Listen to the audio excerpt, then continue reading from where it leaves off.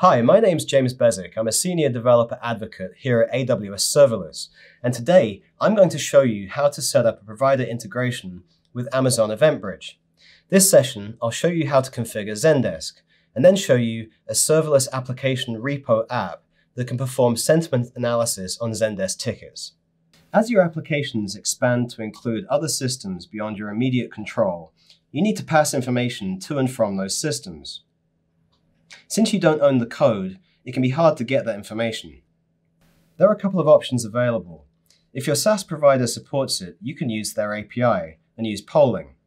With polling, you can trigger a Lambda function every minute, every 5 minutes, or 10 minutes to query a service, and then if there's new information, you can generate events based upon that.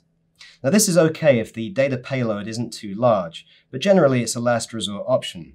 It creates unnecessary load on the SaaS provider, and there's also a lag where there's stale data between it being available at the provider and your system knowing about it.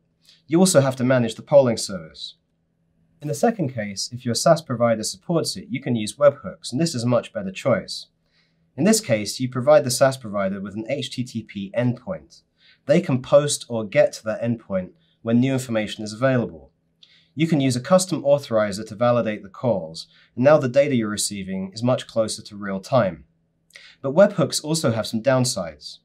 If your service goes down, the SaaS provider may not know about this and may not retry calling you, so you can lose information. Also, your HTTP endpoint is a public endpoint, so you have to secure that, and you may need to write custom authorizer logic. Often the security model used here uses static secrets like API keys, and sometimes that's not the best approach. You have to manage this API, and depending on your implementation, it can be difficult to scale. Now there's a third option with Amazon EventBridge. We have a growing list of third-party services that directly connect with AWS. Traffic does not traverse the internet. It stays within the AWS network, which is inherently more secure than going on the internet. There's no infrastructure to manage, and it scales automatically. Now for SaaS application integration, there's a special resource called a partner event source. This is a logical connection between your SaaS provider and your AWS account without needing cross-account IAM roles and credentials. In this video, I'm going to show you how to set up a provider. It's really easy. So first of all, go to zendesk.com and sign up for a new account or log in to an existing account if you have one. I have an existing account, so I'm going to log in there. Now, for this to work for Zendesk, you need to take part in their early access program, which you can do at this URL here. And if you click that form and put your details in, within a day or two, they'll provide access to this feature. Once you have access, go to your dashboard, and then what you'll do is click on the admin menu in the top right-hand corner, and then click on Admin Center. Now from here, we'll click on the integrations icon on the left, and you'll see the events connector for Amazon EventBridge appears once you've been approved for that program. Now we'll just click on Connect.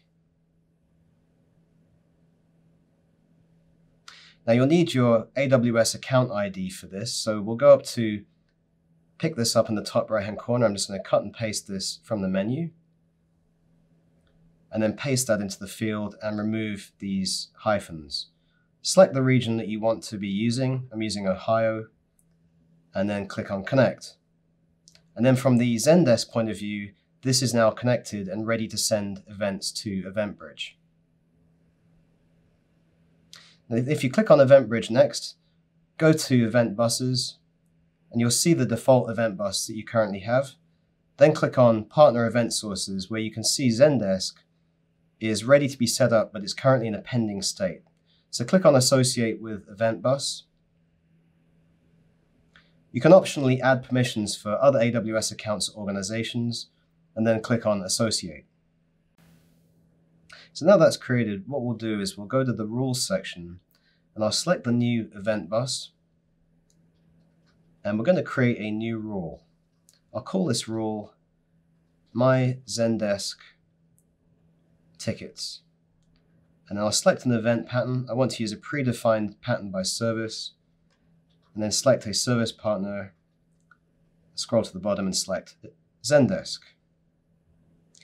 And then for a target, I'm going to choose CloudWatch log groups and then create a new log group called Zendesk EventBridge. And then click on Create.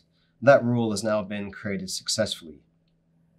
Now over in Zendesk, if I now then add a new ticket, I'll just create a quick ticket here. This is a test ticket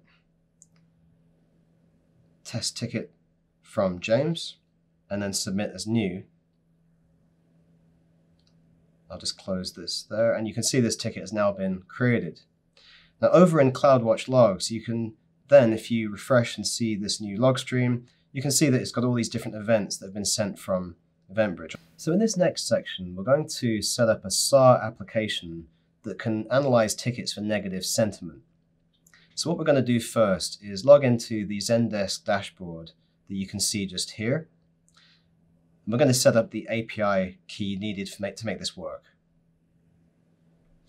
So on the left-hand side, I'll click on the admin cog there. Then in the channels menu on the left, select API.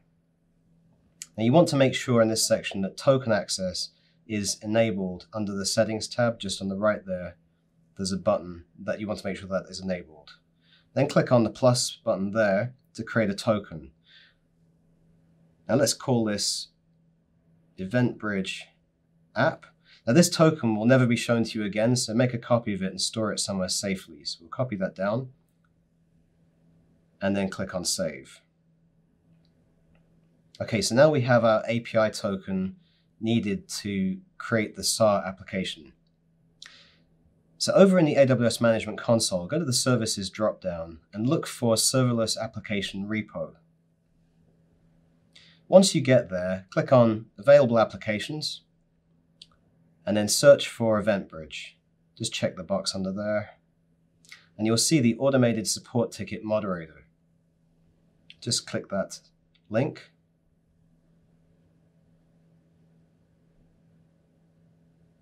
Okay, so this application will listen to incoming tickets from Zendesk and see if they have a negative sentiment using AWS Comprehend.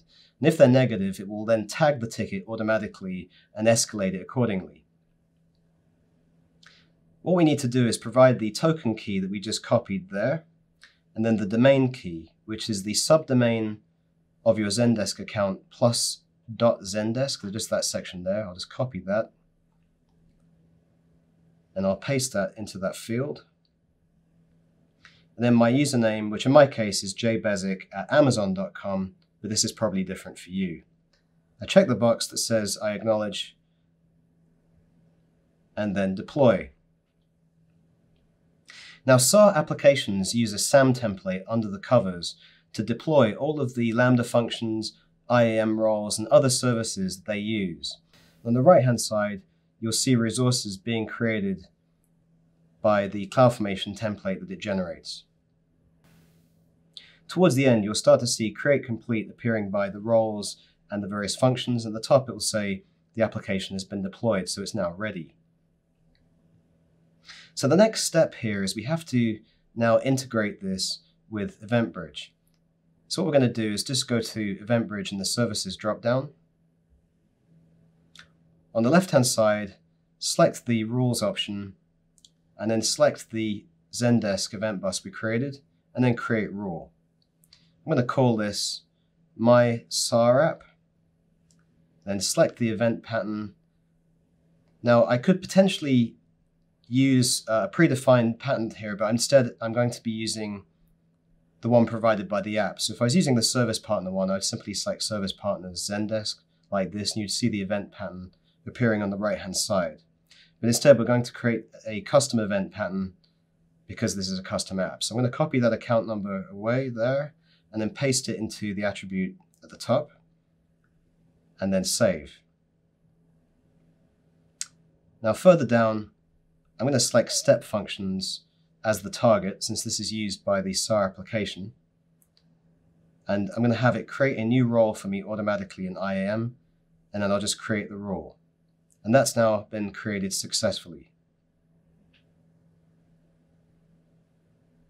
So now if we go back to Zendesk, I'm going to create a negative ticket, a ticket with negative sentiment. The service is very bad.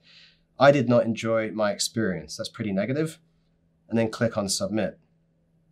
So we can see the ticket has now been created in Zendesk there. And if I open the ticket, what you can see if I change to events is that now there's a tag that's appeared called negative that was created by a web service, which was our SAR app. So it's really that fast. As soon as the ticket is created, the SAR app decided to analyze the ticket, found it was negative, and set the tags accordingly. So thanks for joining me for this quick walkthrough. As you can see, integrating Amazon EventBridge with Zendesk takes only a few minutes, and when you combine these events with your solutions, you can get really creative. To learn more, visit aws.amazon.com/EventBridge. Happy coding!